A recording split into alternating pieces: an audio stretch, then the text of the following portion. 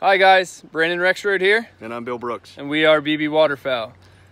Today, we have exciting news. We picked up our new injection molded feet for our duck and goose poles from Velocity Group down in Cambridge.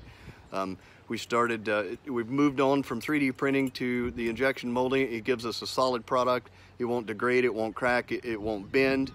You can throw them around, beat them up, do whatever you want to do, and they're much more realistic than our 3D printed feet. We have an example here we'll show you real quick.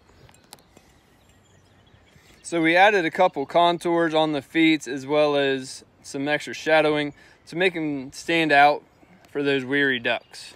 Really, it's the one thing that truly sets us apart from any other stand on the market or any DIY project that you would do.